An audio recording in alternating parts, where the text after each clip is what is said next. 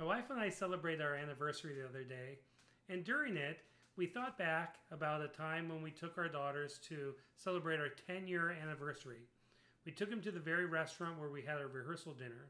We thought this would be great, but soon we realized it wasn't such a great idea because in we walk, and we walk with a 6-year-old, a 3-year-old, and a 2-year-old. And you can see everyone going, oh, here comes trouble, a family with young kids.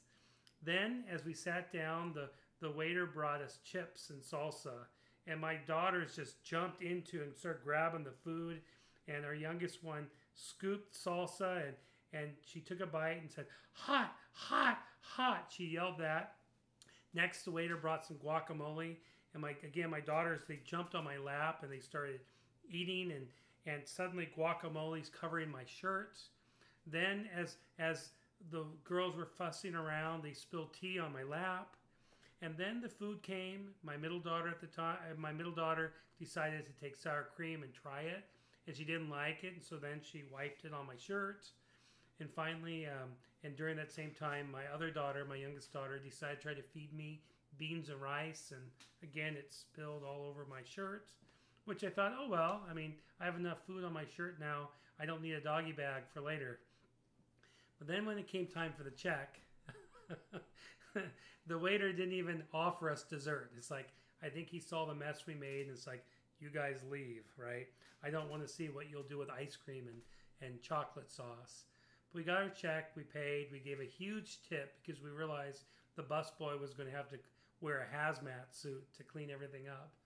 And as we were walking out, I looked at my watch, and we did the whole thing in 32 minutes. Well, as my wife and I think back about that time, boy, it was hard parenting young children, and yet we wouldn't change it for anything. And so parents, if you're out there and you're just hitting your head going, man, this life's hard being a parent. It is, but it's also a joy. And it's a joy to raise kids. In fact, in the Bible, the first command that God gives us is to be fruitful, multiply, and fill the earth.